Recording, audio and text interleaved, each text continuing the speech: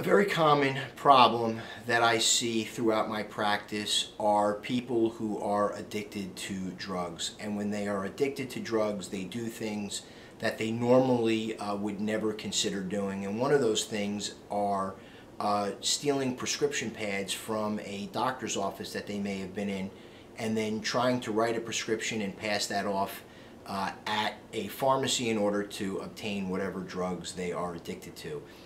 If this is something that you have been accused of, you must understand the serious nature of the offenses for which you could be convicted. You can be convicted for the theft. You could end up being convicted for a forgery for signing that doctor's name. You could be charged with possession of whatever drugs if you ultimately obtain them.